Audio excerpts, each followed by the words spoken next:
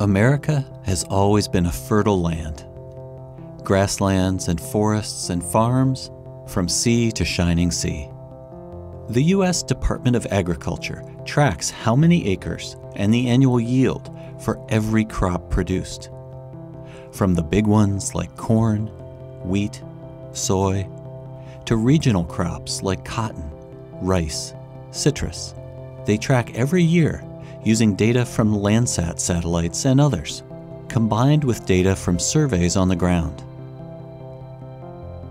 Landsat satellites see detail at the human scale, about the size of a baseball diamond, and can image individual farm fields. The program started in 1997 with North Dakota as an experiment. Other states became interested, and the program grew.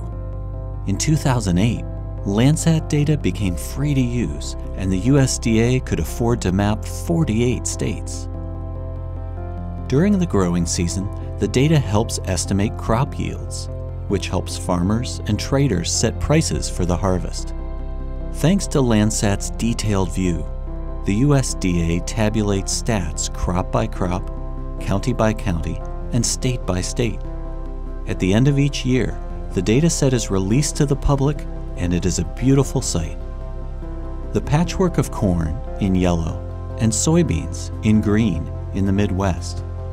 The diversity of crops in California's Central Valley. The clusters of citrus in Florida and California and Texas.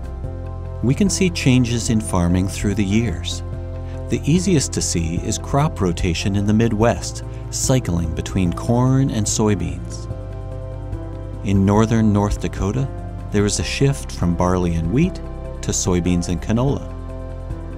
And we see an increase in cotton fields, shown in red, in Texas and Oklahoma. Thanks to the free and open access to Landsat data, the U.S. Department of Agriculture is providing our farmers with accurate data and helping maintain our nation's food supply.